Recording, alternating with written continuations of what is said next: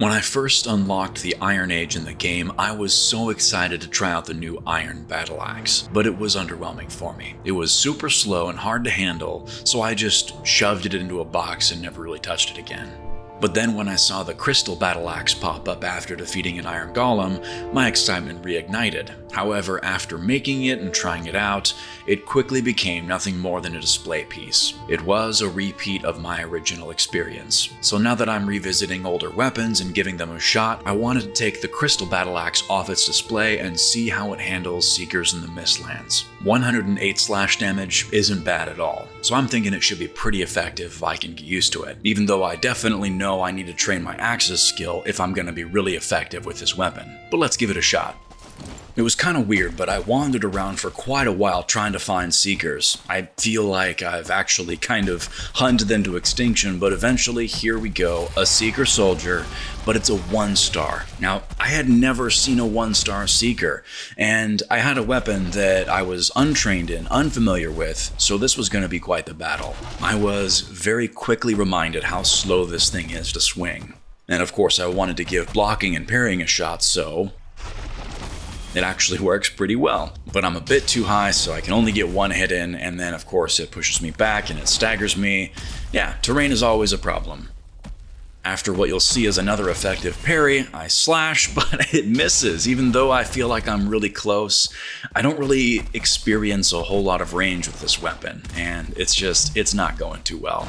So I pop a bone mass, and yeah, this is a 1-star Seeker Soldier. I'm taking a lot of damage. The secondary attack right here with the Battleaxe is just weird. It's a poke and it's quick, so that's kind of nice, but it's really weird, and it's just not what I would expect the giant Battleaxe to be for a secondary attack. I would expect a giant, like, long overhead swing like the regular axes are. This is such a long battle, I'm really not going to show it all. It's a Seeker Soldier, so obviously it's just a battle with time, your stamina, but this axe is such a weird weapon, and I'm just not used to it. It takes a long time. It takes the entirety of my bone mass that I've actually popped. So yeah, while I'm going to show you the whole thing, I'm going to speed it up, and it was a 14-minute video clip. I'm not going to go through the whole thing, but it was a huge struggle, and I almost quit multiple times, but I didn't. I came back every time, even though I didn't go too far. I kind of went above the ridge over here and then came back, and yeah, there were times where I used the arbalest a little bit so I could whittle it down. I was really done with this weapon at this point, so I wanted to kill this thing, and it just wasn't doing much damage. I could barely get one hit in before it hit me. It was rough, but despite being really frustrated, I was determined to kill it, even if I wasn't able to have my bone mass bonus. I really wanted to kill this thing, especially since at this point you can see it's really low. And yeah, I really wanted to get the last slash in with my axe, but it was really hurting me. After all that effort, I wanted to get the last slash with my battle axe, so I took it out, even despite the fact that I had practically no health, and here we go. Definitely need to take a Dark Souls method for this, because if it hits me, I'm pretty much down. But finally, after getting into some level terrain,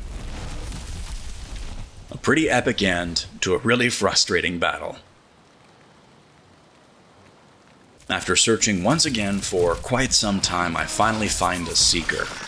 So the fight was on, I slash it, and I noticed that my first slash seems to miss a lot. It's really weird. It's like the first slash doesn't have any range, the second one does, if I'm able to actually get the second one in.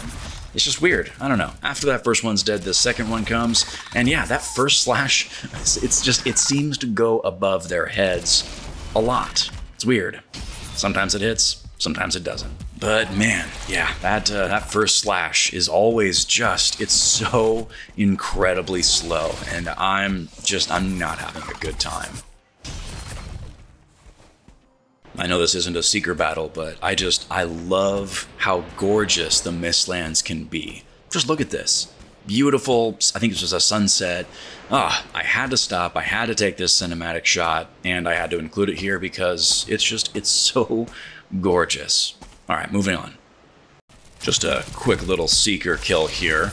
I feel like this Battleaxe actually did a pretty decent job here. Dispatched it pretty quickly, but it wasn't ideal.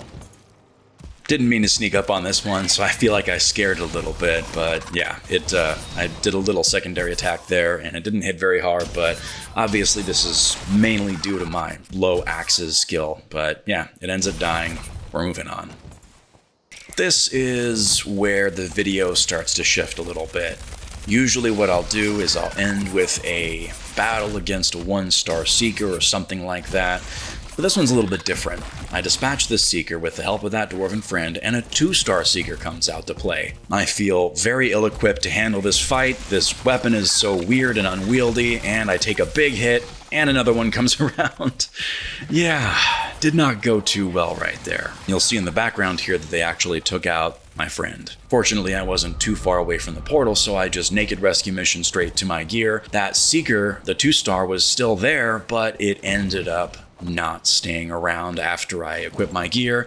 I did search for quite a while and I couldn't find it. So sadly, we do kind of end on an unsatisfying note. I wish I would have been able to get revenge on it. I could have just did another adventure out in the night and find one, but no. Sadly, I'm kind of done with this weapon. So what's my conclusion on the Crystal Battleaxe? I really just don't like it. I know. I should probably give this weapon more time to train up with the skill. It would be great probably, but I'm just not having fun. This weapon is so incredibly slow, and I find it to not have the greatest reach despite its massive length. For me, this just ain't it. I'm not a fan. But hey, if you like this weapon, please tell me what I'm doing wrong. Is it really just the inexperience and a low skill level? Or am I not alone here and kinda not liking battle axes? Is there a favorite weapon of yours that you'd love to watch me test in the Mistlands against Seekers?